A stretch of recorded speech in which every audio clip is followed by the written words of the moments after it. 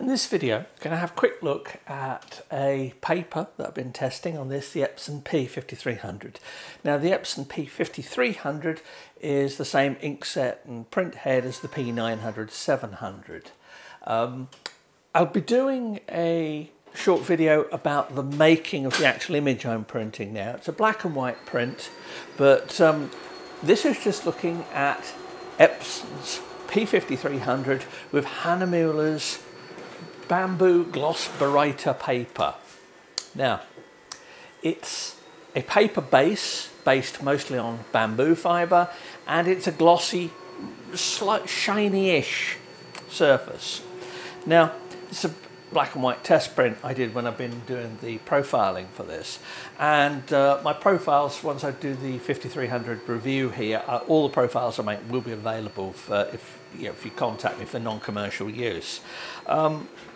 Now this particular one, black and white image, it's got the paper, it's thick, it's 0.47 of a millimetre thick.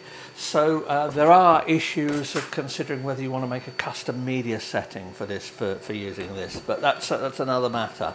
I've profiled this using the Epson Premium Luster photo paper 260 setting.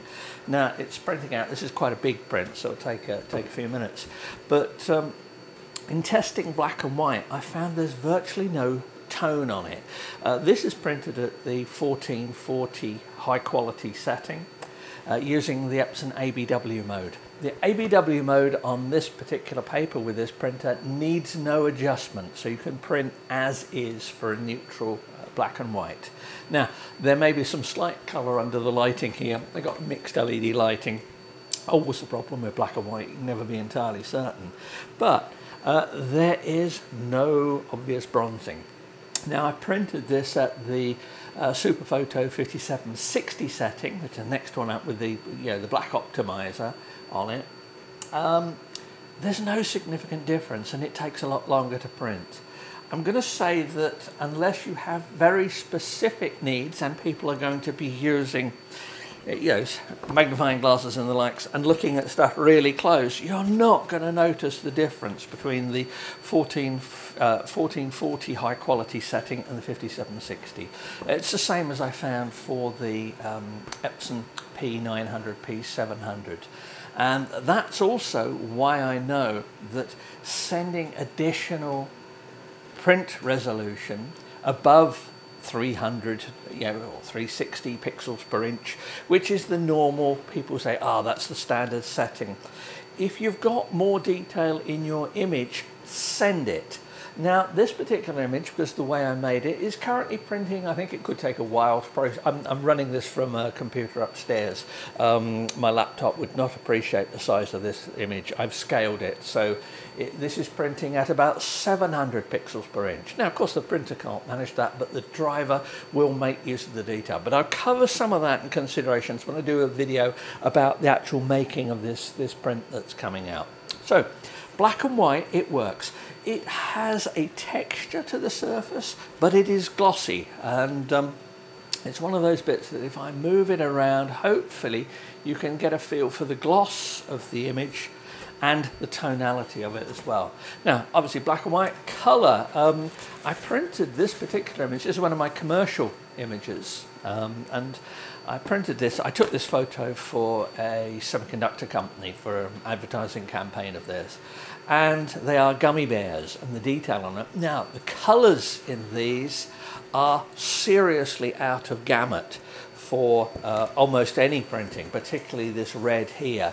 Now, I used it partly to check how well it prints colour on this paper, and it's very good, but also to have a look at rendering intents. Now, this particular one is printed using a less commonly used saturation rendering intent. Now, if you look at your soft proofing and change rendering intents in an image, you will see different ways some bright colours are covered. Now, I can see a very small amount of some banding on here, the colours, but these colours are way beyond the gamut of what can normally be printed. But the reds here are very good, blues, greens, yellows, orange. The colours work very well. it's a nice paper. Now, would I use it? What would I use it for? Well, I might personally, if I'm going to have a shiny finish to a paper like this, I might want something but with slightly less texture. Now, for an image like this, it doesn't really matter. People aren't going to be looking at the texture. They're going to see the colours, they're going to see the content and whatever. Similarly, for the black and white one here, the content doesn't intrude. The image I've got coming out here, which is a print of a waterfall, and it's telling me that it's still going to take 6 or 7 minutes. This particular image, I think a bit of texture does help with it. Why is that? Well, first of all, this image, which I'm printing at 16 inches, 17 inches by 34 inches, is a section of an 11 megapixel image. Now, that's why we'll do another review, another video looking at the actual making of this, the actual creation of this image. A slight bit of texture in the paper helps. This is about 8 megapixels, and I've actually produced the image so it could be produced at 3 foot by 6 foot, and it is vast. Now, not all images, even though software is very good, and I used Topaz Gigapixel AI for the scaling, amongst other software for this, not all images have the kind of detail which scales well. This has things like trees, rocks, stuff, and that sort of image, AI software scales very well.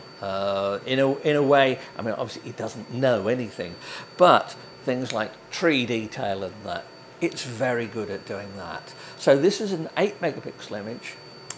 I originally produced a version of this for a local restaurant. They wanted it was a bigger print than this, about 5 or 6 foot high, tall.